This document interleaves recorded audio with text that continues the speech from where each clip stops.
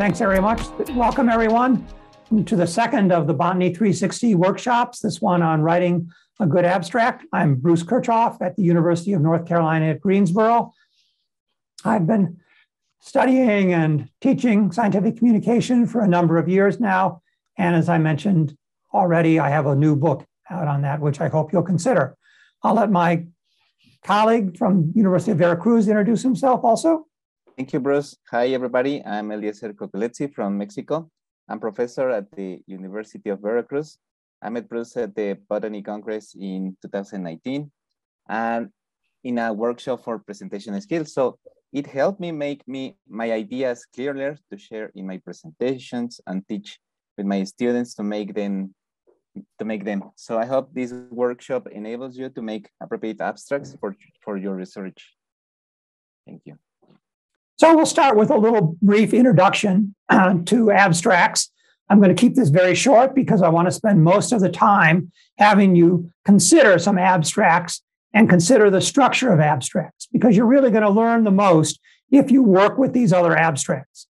And look at how people have structured a number of different abstracts. So you don't just get the general broad picture, which I'm about to give you, but you get to see how people have applied it in a number of different ways, because there's a lot of variability in how people apply these general rules, which I'm going to give you. Throughout, we're going to apply Einstein's dictum that we're going to try to do things simply. You can find lots of instructions on the internet about how to write an abstract. The one from Nature is really great, but it's very complex. It's not for people who are beginning to write abstracts. And for writing an abstract for a talk, it is unnecessarily complex. For writing an abstract for Nature, it's great because some of the Nature abstracts are some of the best abstracts you'll find out there. And the reason is they've given very specific instructions on how to do it. So we're going to not take the Nature approach. We're going to take a very simple approach, but something that then lets you expand on your own. That is, work with your own abstract and find the other parts of it that you might need to include. We find these general areas, which I'm about to introduce. So the general parts of the abstract, of which there are going to be 4, but there are 3 that are really important, which is where we're going to start. First of all, the first thing in the abstract should be what's already known. So what's the background of your research? This isn't a long part in the abstract, but it kind of sets the stage for the next thing that's to come. So the background, 1 or 2 sentences, and then what the problem is. What is it that you're working on? Why is that knowledge that we have now incomplete? Why do we not just stop there? Why background knowledge stop? We're done with it. Science is over. Why? That's not the case. What is the problem? What is your problem? Stated as concisely as possible. And then the third part is what your conclusions are. The people who attended the workshop on titles know that I want you to write a title that gives this main conclusion, that gives the overall conclusion of your work. So this is the third part that goes in the abstract. It's elaborating on what's in your title then. This usually goes near the bottom of the abstract. So we've got a little introduction up there, what the situation is now, what your problem is. At the bottom are your conclusions, and what's that stuff in the middle? Well, that stuff in the middle is what most abstracts are consisting of. That is what you did, the results. And I have not put this in order when I first presented this because young scientists tend to overemphasize their results. This is very natural because it's what you spent all your time on. You've spent a lot of time doing this research. You know this area, you know the techniques very well, and you naturally just want to tell everybody about that. But that's not what people care about in an abstract. What they want to know is what the background is, what the problem is, and what you found.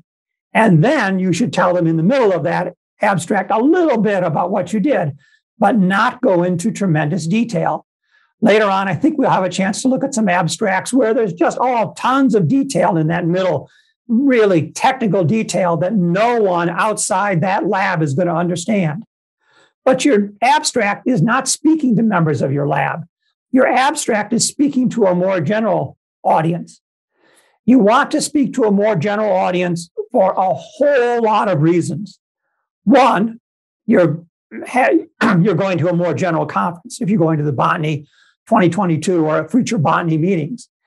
If you're going to a very narrow conference, if you're going to a conference that's only on bee gut microbiome, that's a different kind of conference than we're talking about. And you might want to write a slightly different abstract for that. But for this general conference, it's going to be, you're talking to ecologists, you're talking to physiologists, you're talking to people who do phylogenetics, you're talking to this broader range of people. And you want to do that.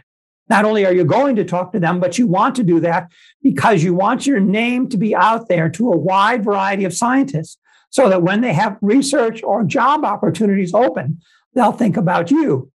Now, research opportunities are going to come in your specialty, but job opportunities come usually from universities that are looking for someone in your specialty because they don't have anyone in that specialty already. They're looking to fill a gap. And so you want to be reaching those people who might be offering a job in the future, and you want your name to be on their minds. So putting lots and lots of detail about, how you set up your sequencing, or exactly how you did your field collections, or how you measured the water potential in the vines that you were looking at. All that very technical detail really doesn't belong in these abstracts. It's not what it restricts your audience to the people who already know your field. So these 4 parts then look like this. So we have the current state of knowledge, the problem you're working on, some part of your results, and then your conclusions. And the people are really going to be interested in that, especially in those conclusions. Look at some abstracts to see how this might look like. Got some abstracts from Nature here. As I say, Nature abstracts are usually very well written, and they can generally be understood by people outside their field. So here we've got one on SARS-CoV-2. Yellow is the first part of it where we've talked about the background. So we know that there's bone marrow plasma cells. We know that they have antibodies. We know that individuals recovered from COVID-19, they have a substantially lower chance of reinfection. So all this stuff is known before you started your research. So what's the problem? Well, here in pink, then we have the problem. Serum antibodies decrease rapidly, and then there's maybe problems with generating long-term immunity. And then what did they find? Well, they found our results indicate mild infection can induce long-term robust antigen-specific hormonal humoral immunity in humans. So you see it's really interesting. Now, even if you don't work on this, it's an interesting result, even without knowing anything that's in white there. The white stuff is elaboration. So if you want to attract someone to your talk, concentrate on those 3 areas, and I think you'll get a better audience because they'll know exactly what they're going to expect when they come in. And for those who attended the title workshop, we see that gray part at the very end is an elaboration on what we had in the title. In fact, a couple of weeks ago, when we worked on titles and we worked through some abstracts, we often looked at the very bottom of the abstract to find what the conclusion was, the main conclusion from this research, and we reworded that in a shorter form and made that the title. So by reading the title, the person who is just scanning down the abstracts in the abstract book or on the web page can see right away from the title whether they're interested or not. And I think a great thing about this kind of approach is that even if you don't work in this area, a clearly stated title and a clearly stated abstract will draw people in. I mean, I don't have a tremendous, except for what everyone has about SARS-CoV-2, the general interest these days, because it affects us all. I don't have any really interest or knowledge in this work, but I'm intrigued by it because I read these very clear titles and I say, well, I'd like to know a little bit more about that. And so I start looking at the paper.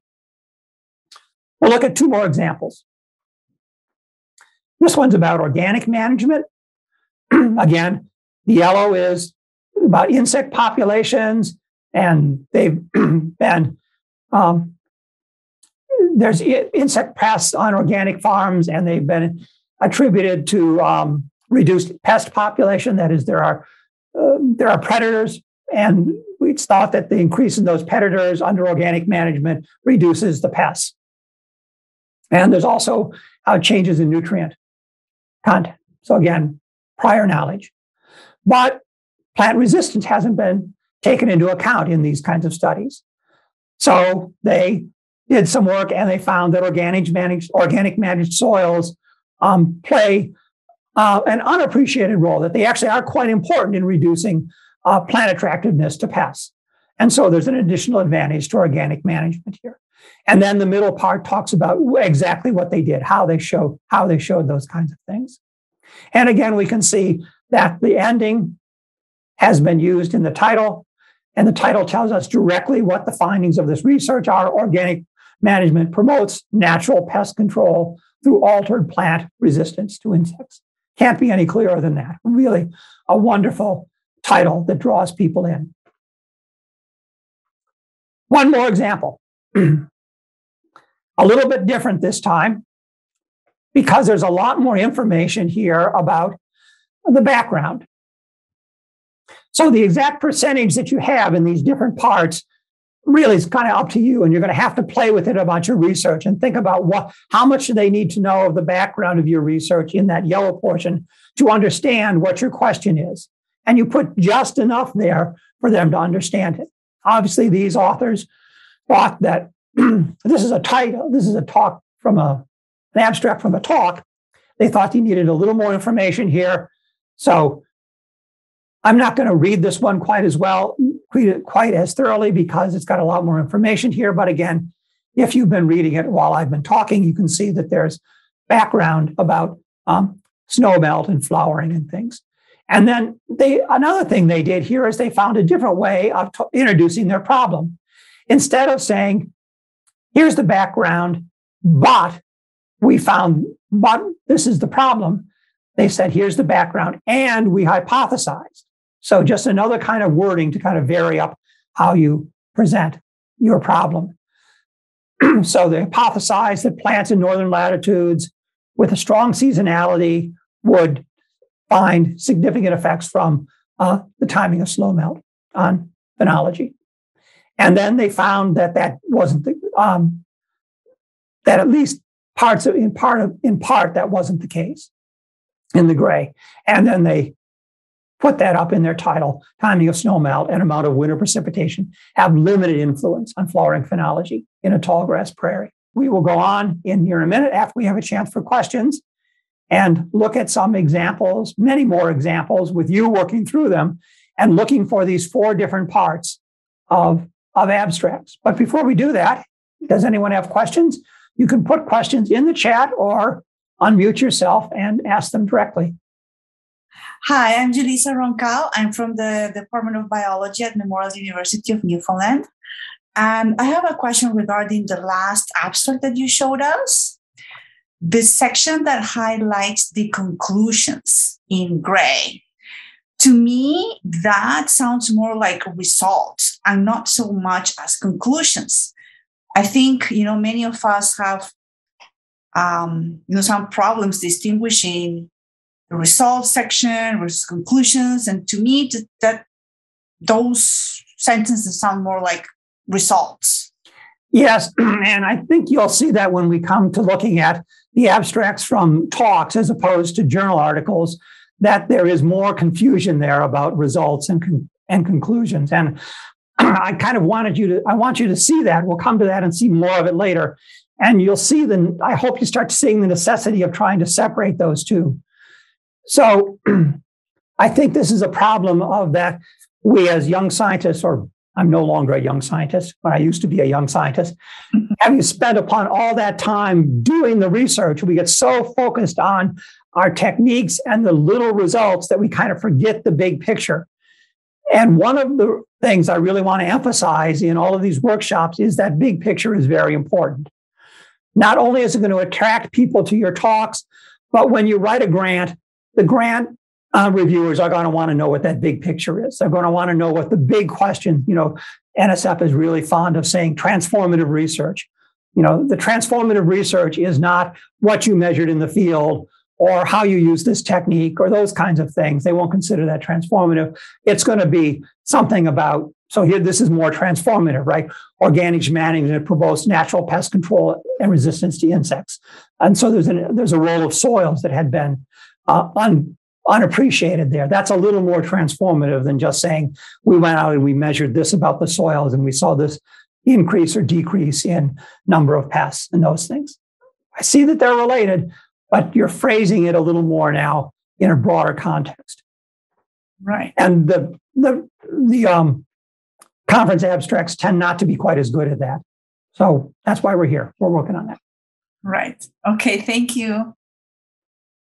Okay. So I just want to ask, if you're only starting with the research and you're not yet having the result, there's something like that, do you think it's going to be the same components in the abstract, the same as the one who already have the result, the conclusion, something like that? So I need some explanation about it, please. Thank you. Yeah, I agree that that's a general problem and a very strong problem for a lot of young scientists.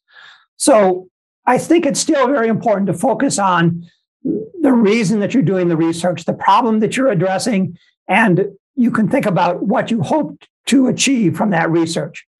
And your title could be something about if you're using new techniques or using techniques in a different way to answer a question, something like new techniques to address blah, blah, blah, blah, the main question that you're answering. And then the yellow part of the thing is still the same. The background, your question is still the same. You could say I hypothesize that. And then you have the results section is about what you plan to do, how you plan to use these new techniques or what the new techniques are, or some innovative way you're using an old technique. And then at the very bottom, I hope to find, or I expect to find. So it becomes a work in progress rather than presenting the results. But I think you can still do it. And I think it's a nice thing to do to present very early because it gives you practice. If there's anything we learn about any human skill, is that it gets better with practice.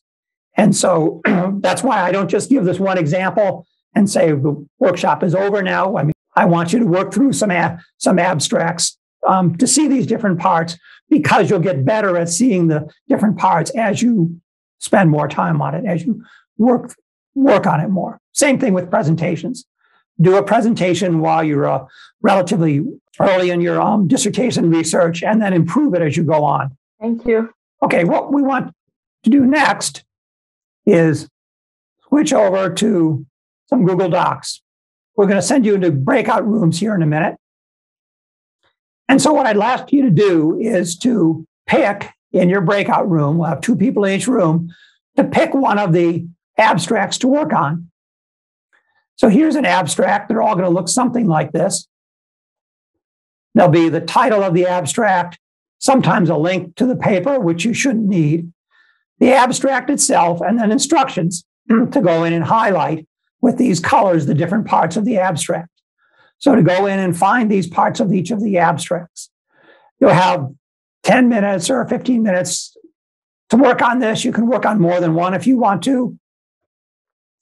And then we will come back together and we'll go over the abstracts and let you tell us about what you found in the abstracts, how you found the different parts of it, and how you think that the abstracts worked. Do we have everyone back from the rooms? Yes. Okay, so let's ask if anyone wants to share the work that they did, and I will bring up the document here on my screen so everyone can see it. I can. Solange and I did one on pith width, leaf size, and twig thickness. It's number 2. And this one was a little confusing. But we started backwards because we thought the conclusion was a bit more clear than the problem and the introduction. how would you like us to do this?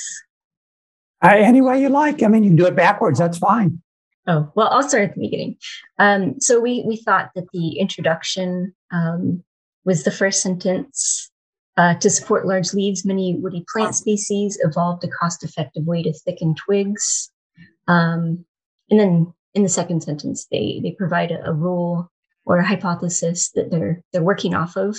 And then they state their hypothesis that pith width also increases with leaf size, which we thought was part of their problem because they stated it as a hypothesis.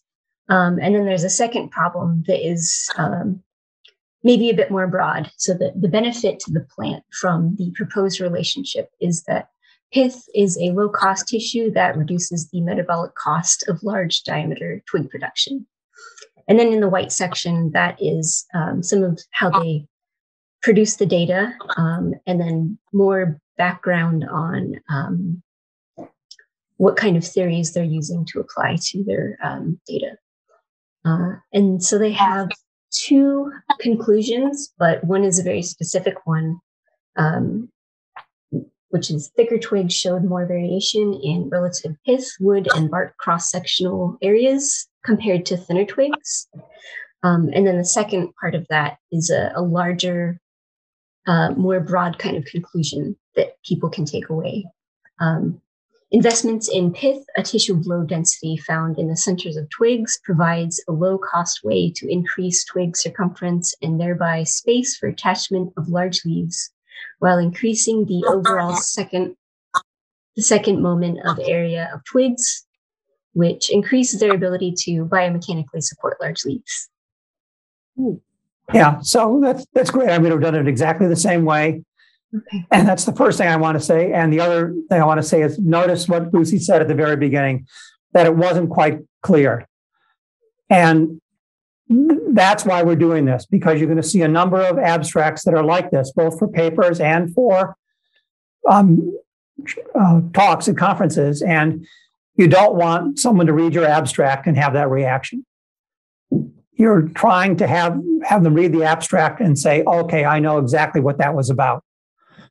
So if we had more time, or you might think about if this is close enough to your area, go in and try to rewrite this. How would you rewrite an abstract for this? For titles, that's something we did in the other workshop. We went in and we tried to rewrite titles, but titles are a lot shorter than abstracts. And I don't think even in a 2-hour workshop, we've got time to rewrite abstracts. And it's also, you need to know the areas a little better. So I can tell you one thing about this, since I did study a little bit of biomechanics way back in undergraduate school.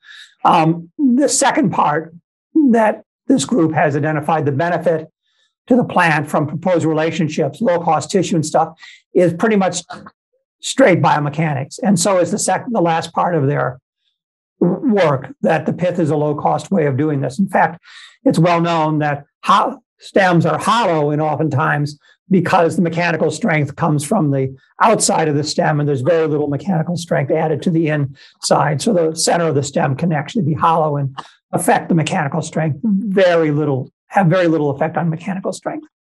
So they haven't made that clear to someone who doesn't know that already in here.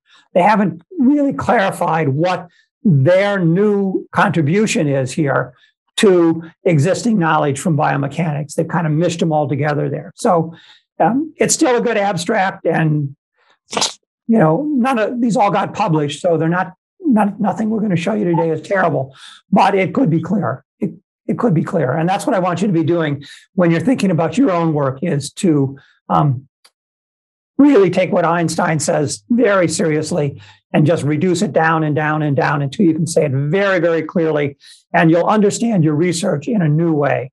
So that's the other advantage of doing this work, is not just all the things that I've said about getting your audience and communicating with them well and things, but you'll understand your work in a completely different way.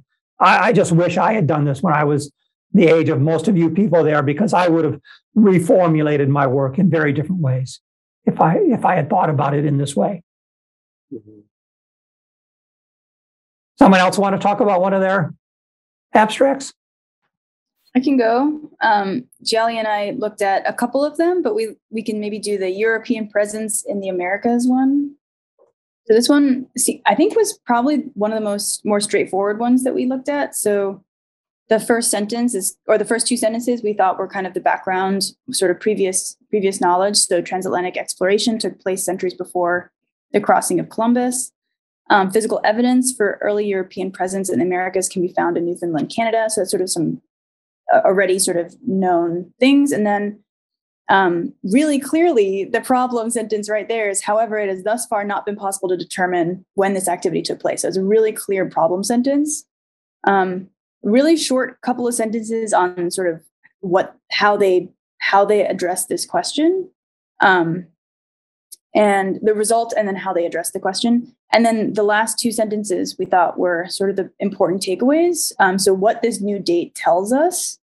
So it lays down a marker for European cognizance of the Americas and represents first known point at which humans encircled the globe. It's basically the broad strokes of why this date is important.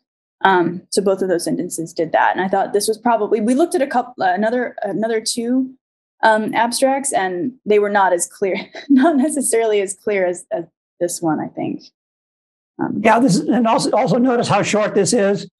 And also notice it's from Nature. I mean, the Nature abstracts, there's still clear ones and less clear ones in Nature, but on the whole, you want to see good abstracts, look in Nature. Yeah, great. I mean, that's a great analysis, and I agree it's very clear. And I think it's also great that you looked at several of them. That's really good. And the more you can look at these and look at the variations, we've already seen 2 variants already, and you'll see others. It's always very easy to tell where the problem statement is if they say, however. However, if every abstract you read had the second sentence beginning with the word however, you'd be sick of it by about 10 abstracts. So you might, find some various ways of saying you're putting your problem statement in there. Johan, you said you did one. You want to look at yours? Yeah. Vanessa and I did the monografting one.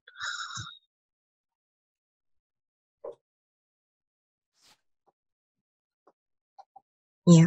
So ours also had however in it. So it was pretty clear to see where the problem statement was.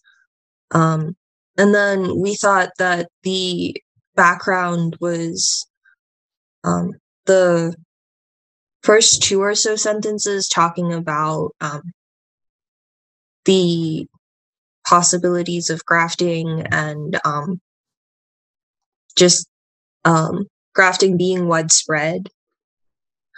And then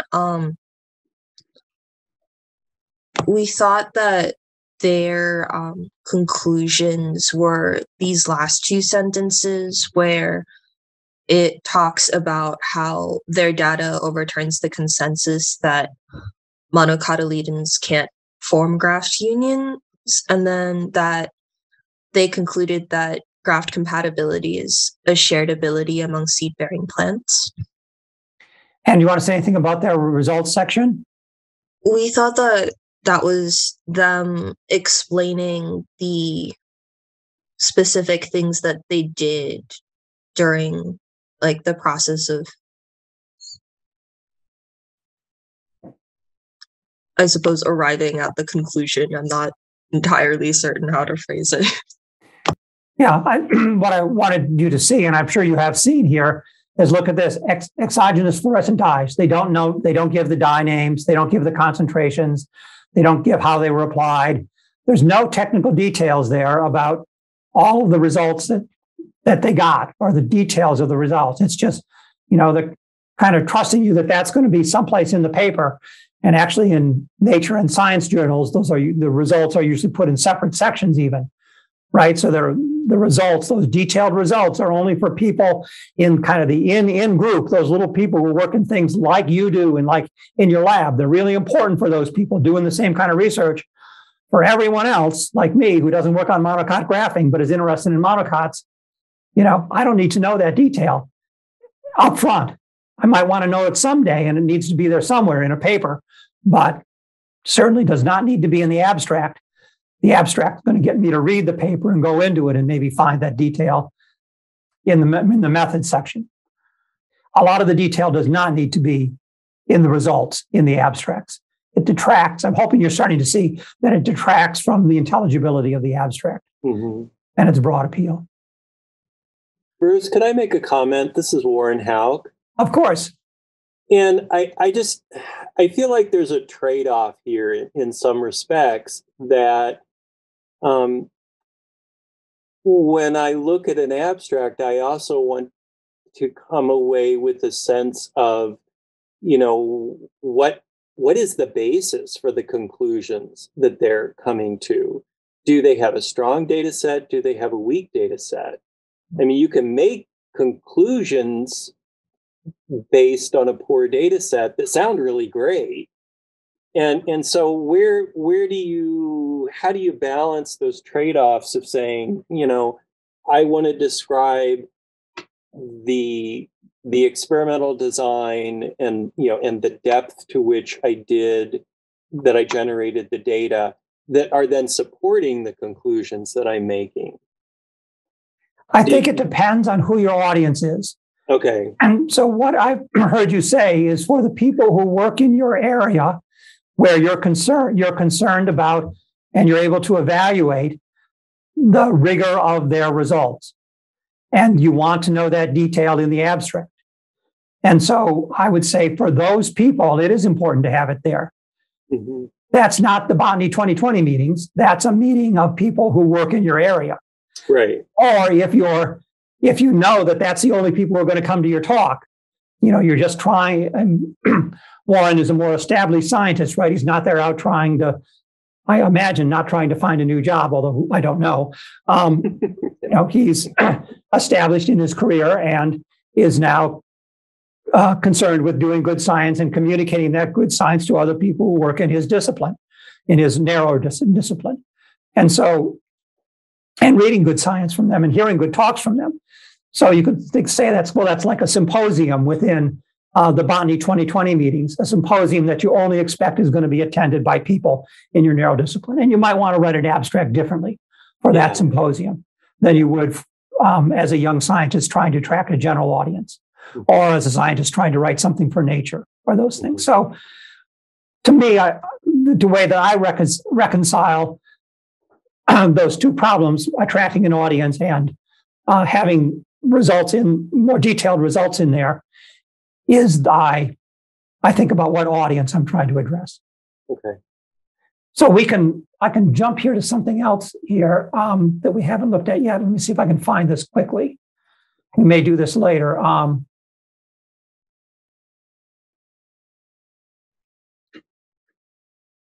So here's an abstract from a talk.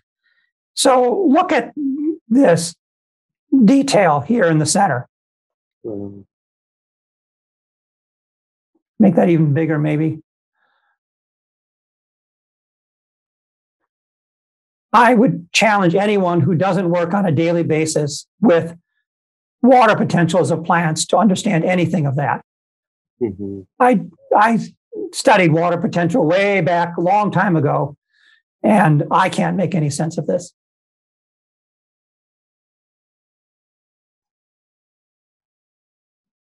Now, it turns out this is a really cool talk and a really cool result. But I would argue for the botany meetings, that detail is not just extraneous, it detracts from the meeting of the intelligibility of the abstract and of the paper. Mm-hmm. Let's continue now with our journal abstracts and see if there's anyone else who would like to talk about their abstract. Maybe I can go.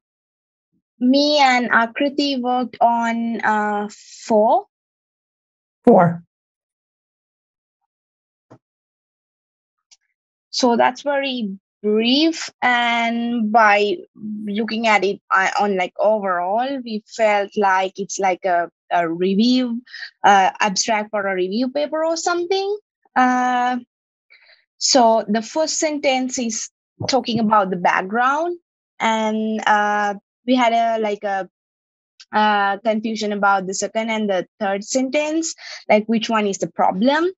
Then we, by like closely looking at that one, we felt like here we synthesize the current information about how the presence and the type of mycorrhizal association affect plant communities is the problem that they're trying to bring information into the paper. And like the last sentence is the conclusion, like summarizing things from they gathered from other papers. Maybe that's what we thought about this. Yeah, great. I like this one. I'm glad you volunteered and brought this one up because it's a nice example of someone where there isn't a clear question that they're working on. As you say, they're summarizing other kind of research. Yet the same structure of the abstract is there. You know, what we knew before, what we're contributing now. If you're not contributing anything new in the paper, why are you doing this work? What's the point here? If you are doing something new, for goodness sakes, tell the people who are reading the abstract what you're doing that's new so that they know what they expect to get out of your work. And that's nicely done here in the second sentence. And then in the end, in the last two parts, they summarize a little bit in the results and a little bit what their main conclusions are. I don't like the title of this one quite as well, but it's partly because it's a general paper that summarizes lots of other research. And so they say how mycorrhizal associations drive plant population and community biology. They don't tell you in the title how they do it, but it's probably more complex than they can say in a title. So you realize that sometimes you have to bend the rules when you're doing certain kinds of papers. I think it's still a good touchstone then, try to make the title as specific as you can. And if you just can't do it, you can't do it. You do what you can.